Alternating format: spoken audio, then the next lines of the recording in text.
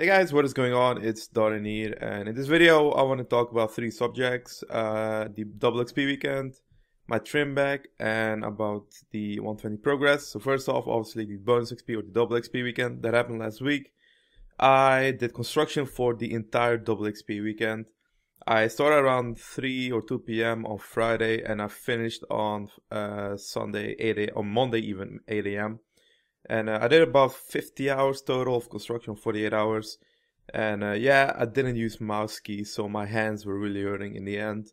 But I did manage to get it. I did 70 million XP total with mahogany tables and having pretty much all the bonus XPs included, except for the avatar scars.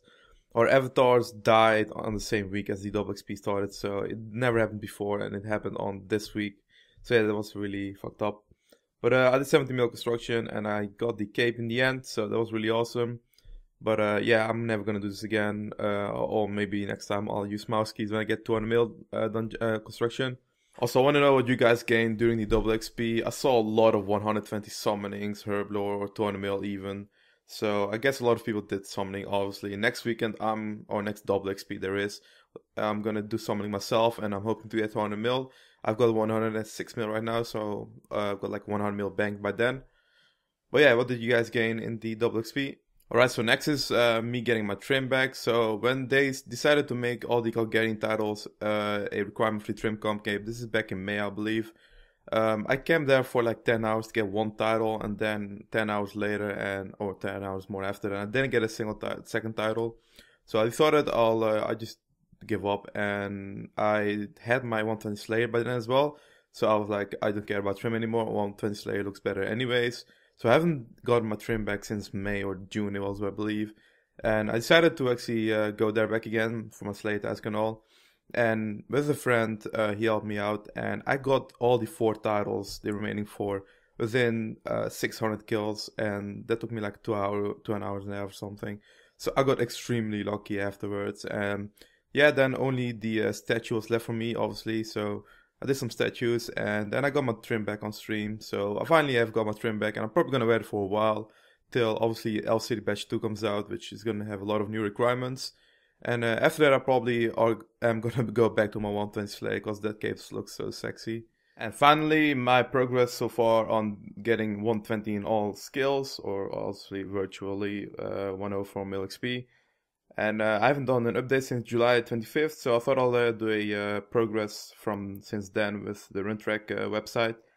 So as you can see, I've gained 180 million XP, and I lost a shit ton of ranks in all my other skills. Obviously, I was gone on holiday for like 4 weeks, and when I came back, I didn't really play much until later on, and did a lot of PvM as well between that.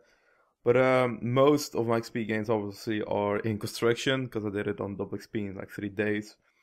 And then I started doing, I started buying warband supplies from mining, but I'm running low on cash pal, and I'm probably gonna do that anymore for a while.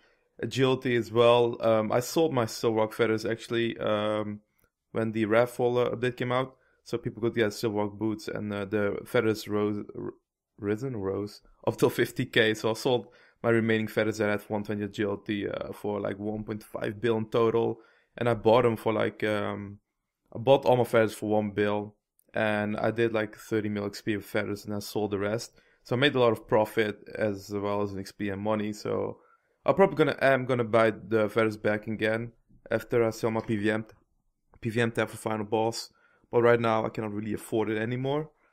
And yeah, that's about it. Thieving with the Elf City, even though I lost a lot of rank as well, I did a bit of XP. It's so AFK, and it's really nice XP.